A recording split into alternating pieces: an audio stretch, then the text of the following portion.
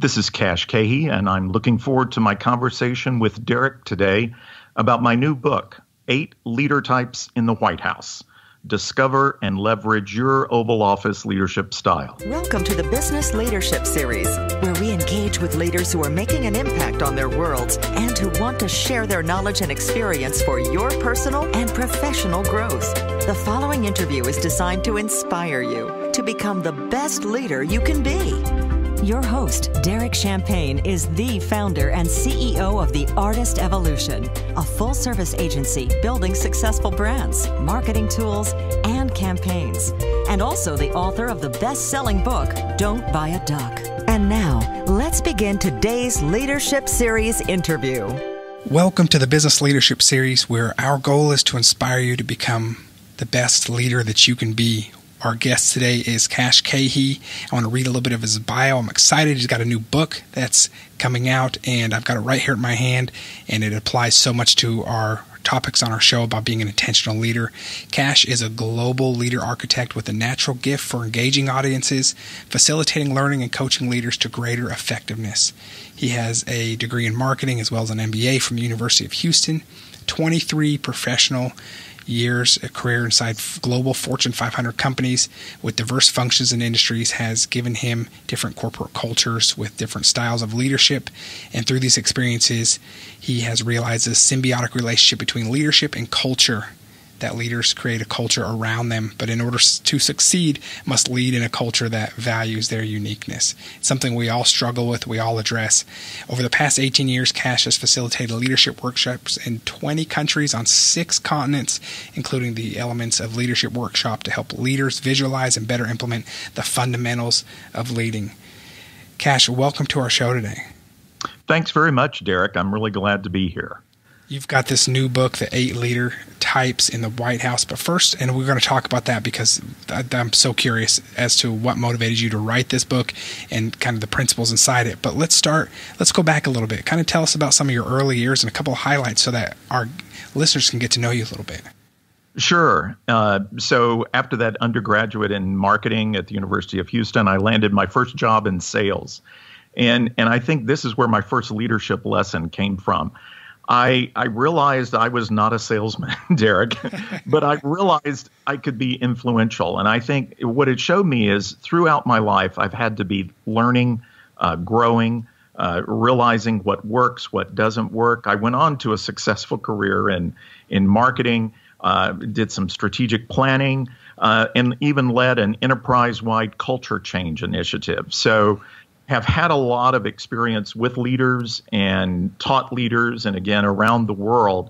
And I just come to the idea that self-awareness is really what it's all about, or at least is the foundation. And Warren Bennis, I believe, said the single greatest source of leadership failure is the lack of self-awareness. And really being aware of your personality type, of course, your values. What are your talents? What do you do well? And what do you not do well?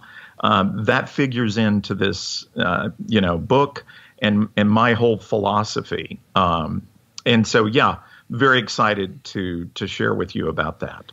And that's great. And, we being self-aware, for me, when I became aware that I needed to be self-aware, was a big moment for me. And then, but actually, it was really scary too. We said, "Okay, I just found several things that I'm not the greatest at," like I told myself. So now what? So a couple of things. One is, how do you be self-aware? And then number 2 is, what next? Yeah, and so there's some great research out there on self-awareness, recent stuff that's been done that I highly recommend. And I'm blanking on her name, but one of her premises is that self-awareness is both internal and external. And I think there you have where the difference between being introverted and extroverted can come into play in terms of your self-awareness. If I'm extrovertedly self-aware, I'm understanding what other people think of me. I'm understanding how I'm perceived, what I'm, and so my savvy is going outwardly about myself. If I'm more introverted, then I'm more knowing myself, my center, my being, who am I, what am I about? And I think both are necessary.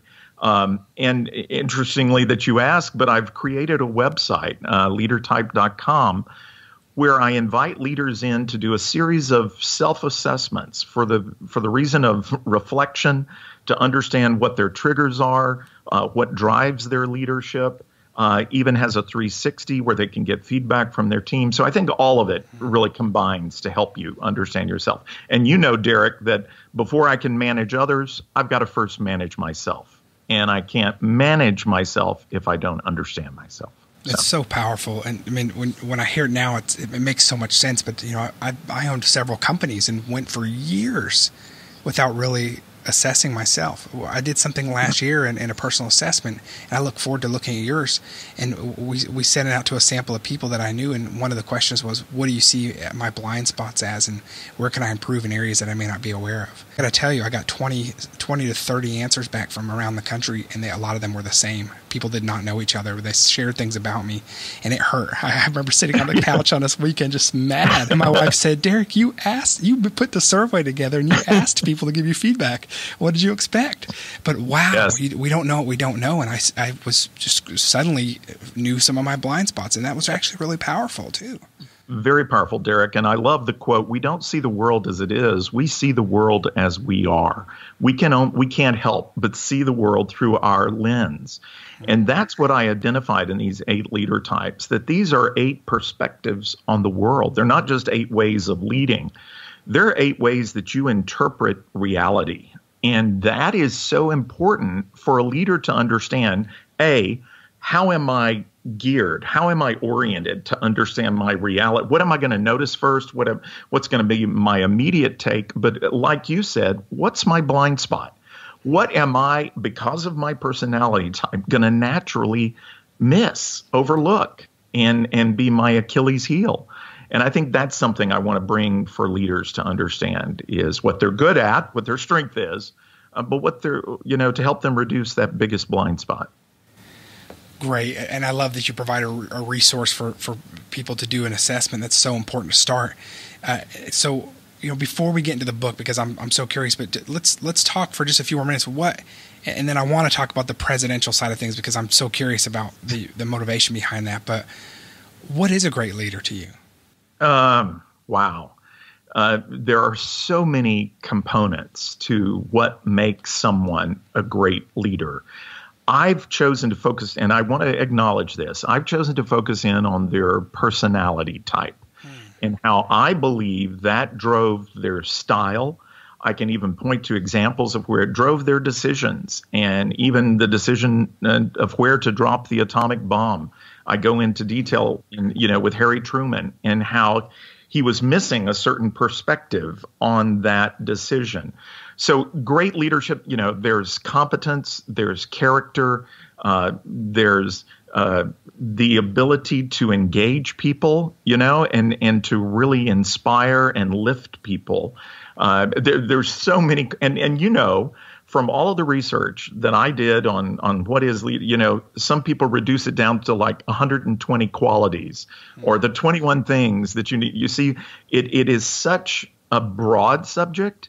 I think it's also incredibly subjective. We see leaders that we relate to, I think, largely because either they feel something that we're not, or we resonate with them because they're very similar to us. And so, but underlying it all, I would say is character, is just the ability to know yourself and lead from that authentic self.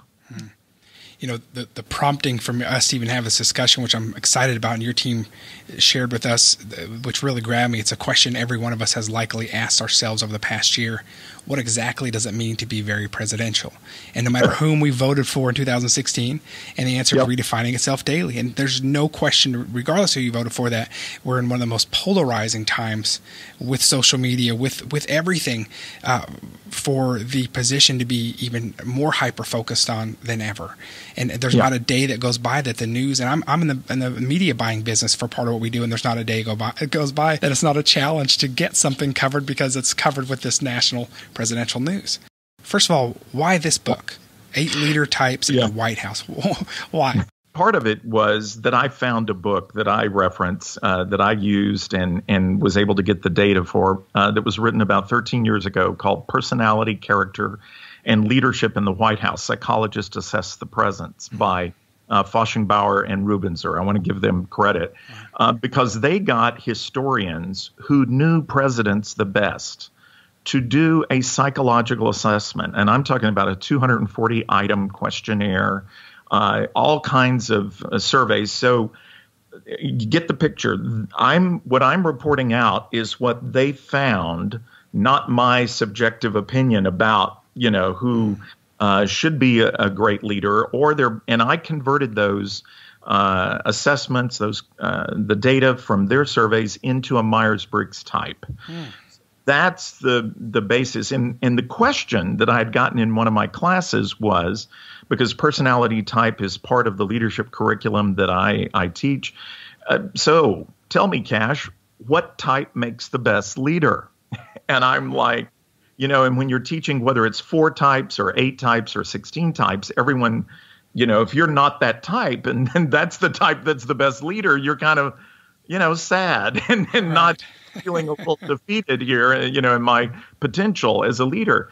And I didn't believe that kind of instinctively, but I didn't have the data to back it up. So I got a hold of their data, and here's the conclusion, that in the top 10 presidents of all time, and by the way, that's become very political as well, hasn't it? Yes. Ranking presidents. So I went back to 1982 before things had gotten, and in that list, liberals and conservatives agreed on 9 out of the top 10. Wow. And guess what? These 8 are in that 9. And not only that, they were 8 very different personality types. So I don't care if you call them great or near great or whatever, but among these exceptional, leaders of our country are 8 very diverse ways of leading. And that's why I came up with LeaderTypes, and I focused on presidential leadership because, in the corporate world, CEOs, other people are put into positions by either the board of directors, and they're managers. But the question is, are they really a leader? And in this case, the reason I chose presidential leadership is because people voted for these people. They willingly followed their lead. Right. And you see what I mean? That's very powerful to me, that this wasn't by decree or imposition on you. This is someone that you chose to follow. So that's great. I really like that it's data driven, may I dare say bipartisan, because that's going political and it shouldn't be. But let's dig in a little bit. This is amazing, the character traits of American history's greatest leaders within a period of time and how those traits define them. Give us some highlights. I want to take the remainder of our time and really dig in a little bit. And what can our listeners expect when they engage with this book, when they pick it up? What are they going to experience? So they're going to get my take on leadership in the first chapter, where I define it and understand it and even apply it then to these, 8 great leaders. They're going to get my take on personality type. And let me just say here that unlike a lot of systems, I believe that you are not just one of these 8 types. You are all 8 of them. And that's very Jungian, Jungian psychology, Carl Jung's book, Psychological Types. And what I mean by that is the type should never define, label, or limit you.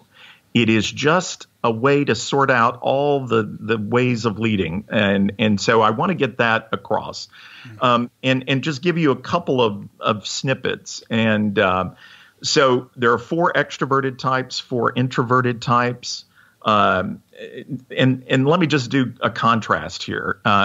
Theodore Roosevelt was what I call the take charge leader type. He was about execution, delegation. He was a crusader who was very principled. He was just so extroverted. And I am fascinated by personality type. And when you read the biographies that I did and the quotes and all the things about them, one of my favorites about Teddy Roosevelt, and this is something his nephew said about him, said, Uncle Teddy wants to be the bride at every wedding and the corpse at every funeral. He lived large. He wanted, to have an impact. Right. The common theme, I will tell you one common theme, Derek, I found in all of them was ambition. They wanted it. Some of them a little more reluctantly, like Harry Truman, who inherited it because of the death of FDR, but still, they were from an early age wanting to be that, and following leaders. George Washington actually studied people leaders he admired, and took notes and made really an assessment of himself, which was very much in line with his prudent leader type. Abraham Lincoln, I believe it's because of Abraham Lincoln's personality type that we are even having this conversation in this country today. I think a lot of people don't realize how far gone the country was, and several of the states had already seceded. His State of the Union was walking a narrow line trying to keep in some other states which left. He was in an uphill battle, and a very introverted feeling type person. His inclusive leadership, he was inclusive with what it meant to be an American. He was inclusive that, the South should be part of the North, part of the country. And he was inclusive, the book written about him, Team of Rivals. He was inclusive with respect to his cabinet. Those qualities are what are called for, particularly, I believe, in conflict, because he was so good at listening and trying to bridge and find common ground.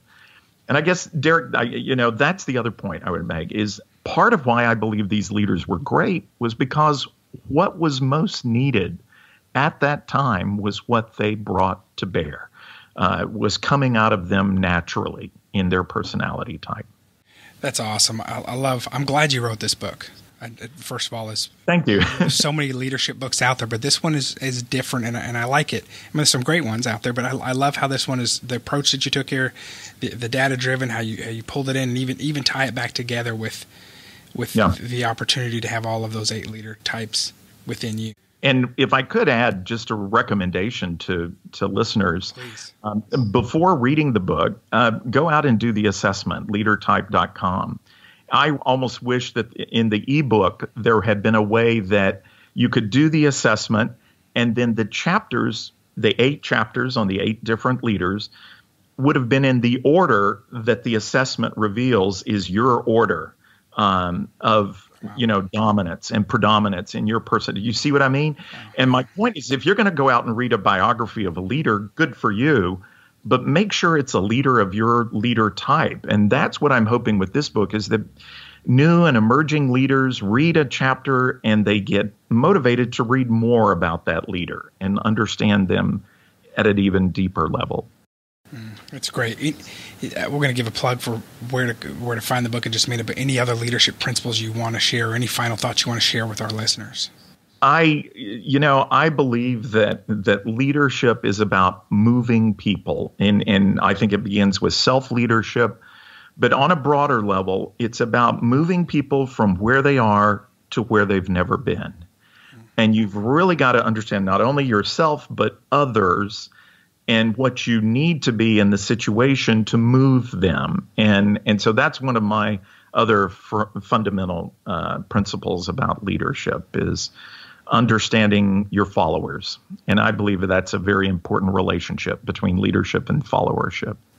I love it. This show is the business leadership series, being an intentional leader. We're always looking for ways to be more intentional, to be proactive, and to be humble, and to look at ourselves and look inward. So I love that you have the LeaderType.com, where you can go and take a personal assessment. The book, 8 Leader Types in the White House, discover and leverage your Oval Office leadership style. Cash, where can we find your book? It's on Amazon, and also go to my website, and there's a link to the Amazon purchase there. So join me there on LinkedIn. And yes, I'm all about helping others be more intentional. And that's the other final thing I would say, Derek, is that once you learn what these 8 leader types are and the situations in which they are called for, it's like you can be much more intentional about choosing, who do I need to be in this situation to be most effective. So thank you for the opportunity, Derek. I love that. Cash Keahey, again, thank you for being with us. It's a pleasure. I love learning from your years of leadership experience, great experience, and thank you again for writing this book. And our listeners, go to LeaderType.com and learn more about Cash or connect with him on LinkedIn. Cash, I look forward to staying in touch and watching the next great things that you do. Thank you, Derek, very much. You've been listening to the Business Leadership Series, where we engage with leaders who are making an impact on their worlds and who want to share their knowledge and experience for your personal and professional growth. This interview was designed to inspire you to become the best leader you can be. The Business Leadership Series is brought to you by The Artist Evolution, an aspirational agency creating memorable brands and marketing campaigns. Learn more at marketingstrategyhero.com.